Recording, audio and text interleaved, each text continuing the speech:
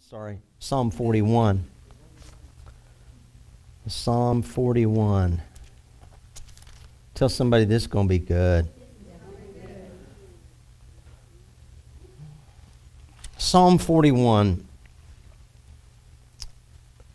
Looking at the 9th verse, the word says, "Even my own familiar friend in whom I trusted, who ate my bread, has lifted up his heel against me." Now, even though he lifted, now he's talking about Judas, is he not? But what if Judas had not sold Jesus out? Somebody's got to do it. We tend to brag about the things we haven't done in life, but somebody's got to do it to reach those who have been there. Oh, this is going to be good. Never beat yourself up. How many's ever screwed up? Never beat yourself up again. Somebody had to do it. Jesus was going to be sold, whether Judas did it or not, because every word must be fulfilled. Somebody had to do it. Well, let's go look at this. In Matthew 27,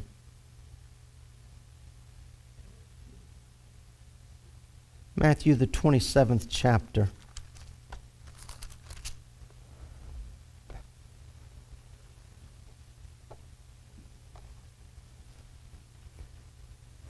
Thomas Edison said, "I haven't failed. I just found 10,000 ways this thing won't work." Amen. So just because you mess up, don't quit. Okay? You may be in a walk of faith and you tried something, took a leap of faith, and it's like, wow, that's not working. Don't you dare quit. Okay? Matthew the 27th chapter, the 5th verse. "Then he, Judas, threw down the pieces of silver in the temple and departed and went and hanged himself." Tell your neighbor, don't do it. Don't hang yourself over anything you've ever done wrong in your life. Any mistakes you made, you can't live in, "I wish I would have, I wish I could have, oh, if I had it to do over again." If you live that kind of life, you will end up hanging yourself. Well then, Mark, why did I make those mistakes? Somebody had to.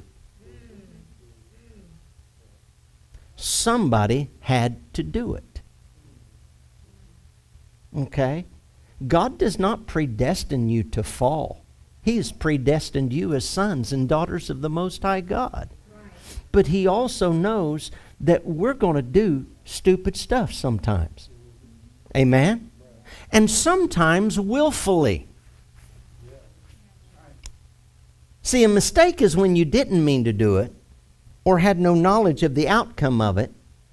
But many of us have blatantly, willingly done things that we say, well, I wish I hadn't have done it. I wish I hadn't have said it like that. I wish... But somebody's got to do it.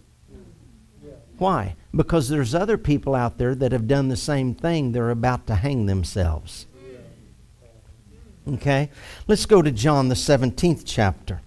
John 17. And again, I've covered some of this. I would have to look back in my notes. But I've covered some of this with you, and I don't want to rehash this. I remember years ago I was talking about Judas, and boy, I got a lot of backlash for it, because everybody puts Judas in hell. Amen. John the 17th chapter, Jesus is praying, and He's talking to the Father. Very few times are His prayers recorded, but the times they are recorded is very important. And this is one of those times. In the 12th verse, He said, "Father, while I was with them," somebody say them. Now, them is a personal pronoun. Well, who is the them? He's not talking about everybody. He's talking about these that are coming up. "I kept them in your name." Somebody say kept. The English word kept, have you ever looked that up? See, that's what they pay me to do. Because a lot of you don't have time to go into the original language and see all these things. The word kept means I have preserved and protected to keep us whole. Okay? I have kept them. I have blessed them in your name. Those whom you gave me, I have kept. Oh, while I was with those that you gave me, I protected them. I blessed them. I have kept them, and none of them is lost. Have you ever looked up the English word lost from the original Greek derivative to which it means? You know what it means? To forget who you are. See, in our Western society, we think if a person is lost, they don't have Jesus. But to be lost in the Scripture means you simply forgot where you belong. That's the reason in Luke the 15th chapter, do you remember the story of the prodigal son? Yes. Okay, the prodigal son, we get out of context so many times because we don't read the other two parables before that. The first one was the shepherd had all the sheep and one went astray. Now, was it still the shepherd's sheep? It just got lost. It forgot where it belonged. And the second parable was the parable of the lost coin on the bracelet. Now, was it still the woman's coin? It was just lost.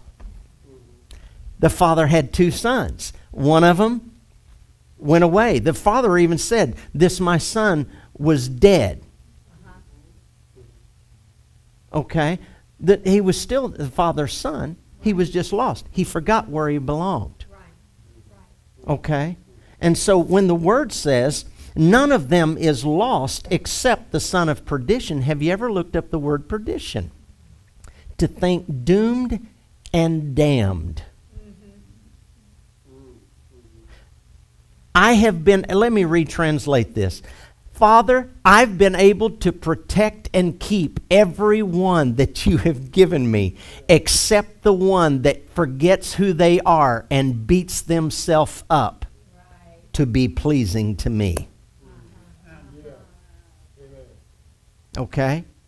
So that's so pernicious thinking. How many has ever felt guilty, shamed, or condemned? Amen. That's pernicious thinking. Okay? But see, in my upbringing as a preacher's kid, Judas always went to hell because he's the one that sent Jesus to the cross and turned him over to the Jews. Well, somebody had to do it. It was already prophesied in the Old Testament he was going to be sold for 30 pieces of silver. Why 30 pieces of silver? Because that was the going rate in that economy for a slave. Okay? So it was already prophesied. Whether Judas did it or not, somebody's got to do it. If Judas knew somebody was going to have to do it, why hang yourself? That's what caused a deeper study. Because, see, Judas was a believer. Yes. Judas was, well, the word says his name is Judas Iscariot. Judas' name means Judah. It comes from the Hebrew word Judah, which means praise. Iscariot was a southern region of Judea. And when the Babylonian Empire came in and took all the Jews captive, they didn't get the Jews in South Judea. Those were the ones that were left over who were called Pharisees. Because they weren't tainted by the secularism of the Babylonian Empire. Now you see why the Pharisees had so much problem with the other Jews, even though they were Jew. They had some Jew in them. Samaritans had some Jew in them. But they had been tainted by the secular things. So the Pharisees of South Judea, they weren't taken in the Babylonian captivity. Okay? So Judas Iscariot means one who praises his works. Okay? So Judas was not taken, or Judas, that realm of Jews were not taken in the captivity. So naturally, I'm going to look down on you because I'm better than you. I haven't been through what you've been through. But somebody's got to do it. So we read in the Word, yes, Judas was a believer. Amen? But my question was, why did he kill himself? Because he loved Jesus that much. He knew Jesus was the Messiah. Judas had the power. Well, let me put it this way. Judas healed sick. Judas cast out demons. Well, how do you know? Because over in the scripture, what is it? In Matthew 10:4, I think it is.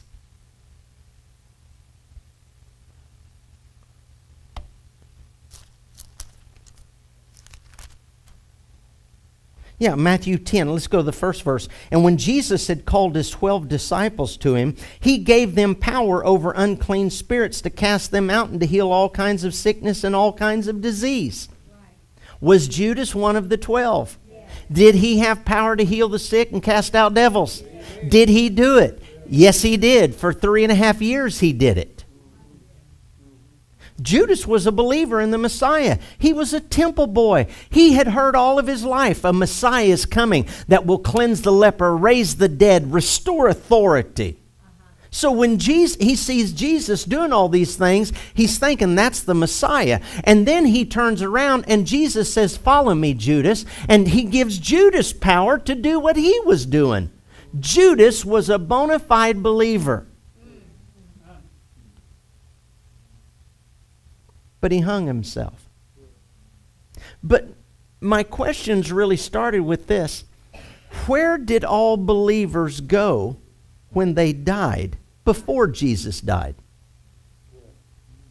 Paradise. The waiting place is what the Jews call it. But then, I can just tell you, don't hang yourself. But then this is the way I study. I want to know why he got so mad that he actually even turned Jesus over.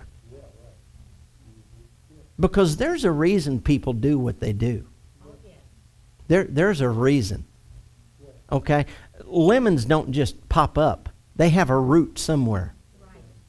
Okay? If there's a fruit, there's a root somewhere.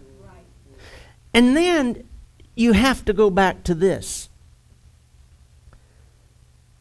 And I had never known this until I really began to study it.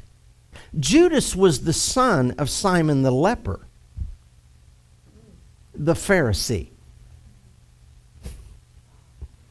In John the 12th chapter, it says that Jesus was invited to Simon's house to eat dinner. And that's when Mary walks in with the alabaster box of oil and breaks it and showers it over him. John the 12th chapter, the 1st through the 4th verse, I believe it is. You can read that. And Judas in his heart said, "Why would you waste?" Well, yeah, I'll just read it to you. "Why would you waste that oil?" John 12. Yeah, the first verse. "Then 6 days before the Passover, Jesus came to Bethany, where Lazarus, who had been dead, whom he raised from the dead. There they made him a supper, and Martha served, but Lazarus was one of those who sat at the table with him. Then Mary took a pound of very costly oil of spikenard, and anointed the feet of Jesus, and wiped his feet with her hair, and all the house was filled with the fragrance of the oil. But one of his disciples..." Now, notice, see that personal pronoun his? That means it's still his. Just because you messed up doesn't mean you got to get resaved.